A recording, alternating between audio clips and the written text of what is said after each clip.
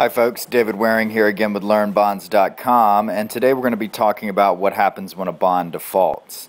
A default happens when a company stops paying interest on a bond and/or does not repay the principal at maturity. Unlike Treasury securities, which are considered risk-free because they are backed by the full faith and credit of the U.S. federal government, corporate bonds default on a regular basis. What happens to bondholders when a corporate issuer defaults? Typically, companies file for bankruptcy protection prior to a default. If a company defaults without declaring bankruptcy first, then creditors are likely to force them into bankruptcy. U.S. companies can file for bankruptcy either under Chapter 7 or Chapter 11. Here's an overview of each. Under Chapter 7 bankruptcy, the company ceases operations and goes out of business. The courts will have to first determine that reorganization and recovery is neither realistic nor worthwhile. The court then appoints a trustee whose core responsibility will be to liquidate all company assets and ensure the proceeds are used to pay outstanding claims. There is a predetermined pecking order through which outstanding claims are paid. First are the secured creditors and holders of senior debt. Next are the ordinary bondholders. Equity shareholders are last in line. Since the Chapter 7 bankruptcy inevitably implies the sale of company assets,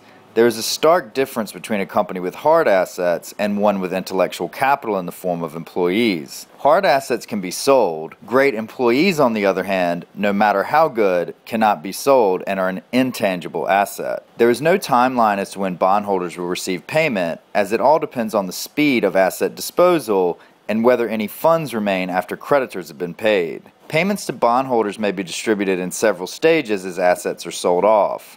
It is not unusual for the process to take from 1 to 3 years before the last payment is distributed. The trustee is, however, expected to communicate with bondholders and keep them up to date during the process.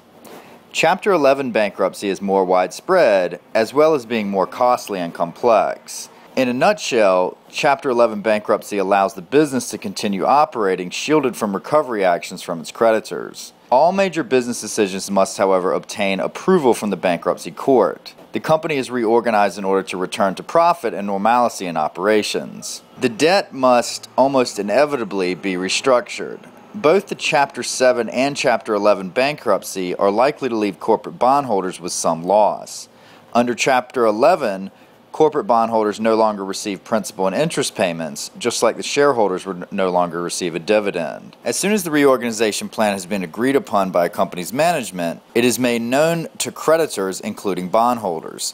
The plan outlines the creditors' rights and what they can expect to get once the reorganization is complete. Bondholders may be issued with new stock or a combination of stocks and bonds in the restructured corporation in exchange for their existing bonds. The new securities are often fewer and are of lower value than the original bond. No two bankruptcies are ever the same, so the exact course of action in the event of a Chapter 7 or Chapter 11 will vary. Does the bond still trade when a company goes into bankruptcy? Yes. In most cases, the bond's price is at a very steep discount to the face value of the debt. Most investors will not buy the debt of bankrupt companies. Specialists called distressed debt traders and nicknamed vultures because they pick over the carcasses of dead companies will determine the value of the debt. In the case of Chapter 7, they value the company based on how much money they think the assets of the company are worth and how long the sale of those assets will take. For Chapter 11, the evaluation is much trickier as the legal wranglings will have a major impact on the value of the debt. That's our lesson for today. Please feel free to leave any comments or questions in the comments section below. For more great bond information, also be sure to visit us at LearnBonds.com, follow us on Twitter at LearnBonds, and like us on Facebook at Facebook.com/LearnBonds page. Thanks for watching.